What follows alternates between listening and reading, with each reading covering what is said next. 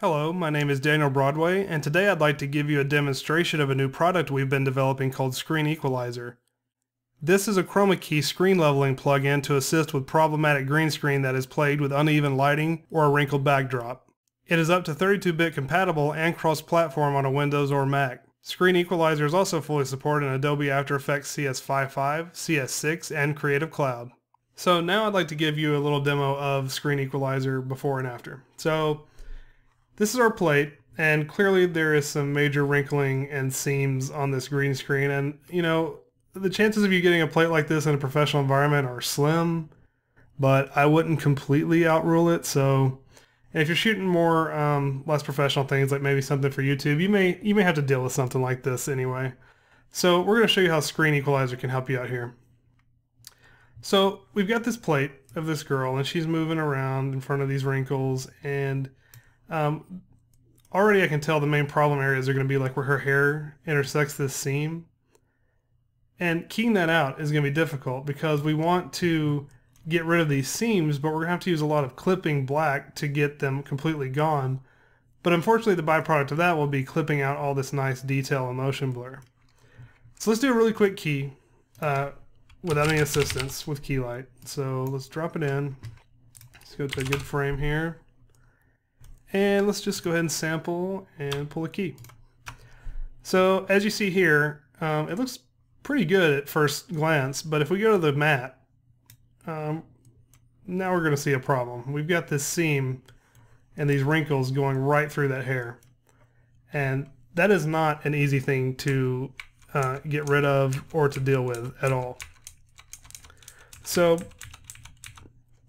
the solution for this under normal circumstances would be you might have to do tons of roto to isolate the hair, pull a key on the hair, do another roto around her back, do another roto around her arm, and you're going to have to key all these different areas separately just to deal with these wrinkles. And even then you might not get such a great key in those areas. Probably acceptable enough, but it's going to take you, if not an hour, more than, a couple hours maybe. So now let's take a look at this same shot with Screen Equalizer assisting us. So let's get rid of key light.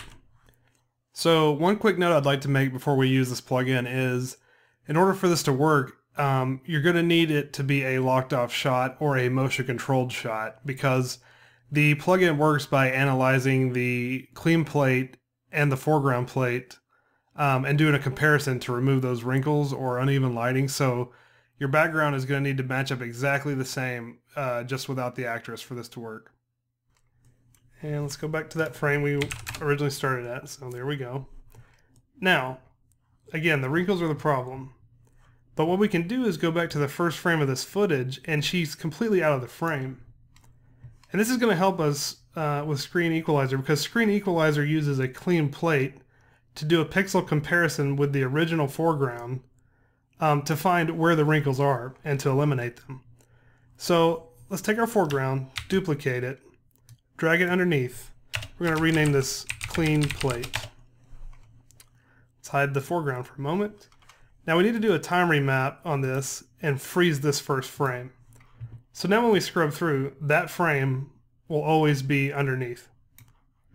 We can now turn our foreground back on. Of course we have our original footage here. And let's drag Screen Equalizer on. So when you pop on Screen Equalizer, nothing's going to happen at first, but you're going to see four options. The first is Screen Color, which can be a red, green, or blue screen. Green in our case. There's going to be a clean plate, which is obviously going to be referencing this plate that we created a moment ago. There is Sample Color, and what Sample Color does is it looks at the background clean plate, so this plate here. It finds the brightest pixel. So probably right in here, it's going to sample a color somewhere in there. And it uses that as the leveling color so that all your green screen will now be that color instead of having these wrinkles. Now the lock sample color, I need to explain that for a moment. Lock sample color, once this sample color has been selected, it will lock it. And the reason you need to do that is if instead we had not frozen this plate, so of course I just did a freeze frame of one frame. But let's say you rolled footage on, say, 5 to 10 seconds of clean plate and had the actress walk off frame. Well, that footage is going to have a lot of noise on it. And so that noise can possibly change the sample color because the noise could cause another pixel to become brighter than the original sample. So what's going to happen is every frame, one of the green pixels is going to become brighter than the other, and this color sample swatch will begin to flicker. So what you need to do is, after you've selected your clean plate, most of the time you want to hit lock sample color. So let's again turn on visibility of our foreground, go back to our frame, and now let's select the clean plate. So to go ahead and keep in good habit, let's go ahead and lock the sample color, even though this is not moving footage, but that's always a good habit to be in so you don't forget it. And if you look at the plate, you'll notice all of the uneven lighting and wrinkles are now gone. However, we have preserved all of the hair detail and all of the motion blur. So if I toggle this on and off, you'll notice that this seam gets eliminated, but none of the hair is lost in the process. And that is what makes Screen Equalizer a very powerful tool in your collection. So let's go ahead and turn it back on. Let's throw key light on and test our key. We're going to sample about where we did before. So about right here, sample. And let's go ahead and take a look at this matte. Now look at that. All of the wrinkles and uneven lighting are taken care of for you. And we have all of the hair detail still intact. All of the motion blur down here on this hand still intact. And if you remember earlier, we had to clip this to about 17. So let's go ahead and do that and compare. So as you can see, we've lost, let's take a screenshot. And with Screen Equalizer, you don't have to clip anything because all of the background is taken care of and gone. So if we compare, that's how much more hair detail we get to keep, which in my opinion is a lot better and a lot nicer. Let's go down the hand. Let's go to the hair on top we noticed earlier. So yeah, we're keeping a lot more details. Now, I wouldn't recommend actually keying in the equalizer comp. So let's get rid of key light. Let's pre-comp this and go to another comp for the actual keying. It's best if equalizer is its own pre-comp because that way you avoid any issues of equalizer looking at the comparison pixels of the background plate. You just want everything to be contained in its own comp there. So let's go to the main comp and let's go ahead and key again. Just drop it on and look how easy this is. You just pick your color and that's already a pretty darn good key. There's a little bit of green fringing in the hair still, so if you want to use our other product, Spill Slayer, you can drop that on. At first there will be no change, but just turn the bias up to say, I don't know, 60%, and it'll get rid of that green fringing. So there you go. Very nice key done in just a couple of minutes, and this is a lot better than having to spend many hours rotoing and pulling separate keys if you didn't have equalizer. So I highly recommend this for situations with uneven lighting or wrinkles in your screen. Okay, so let's look at a second example of why equalizer can be helpful in a workflow. So if we take a look at this shot, this is a full body walking shot of an actress on a green screen cyc. And the difficult thing about green screen cycs is sometimes they're very difficult to light evenly because there's such a large area that you have to cover with light from those studio lights. So a lot of times, especially in corners, as you'll see here, they kind of collect a little bit of darkness compared to the brightly lit areas on the outer rims of the cyc.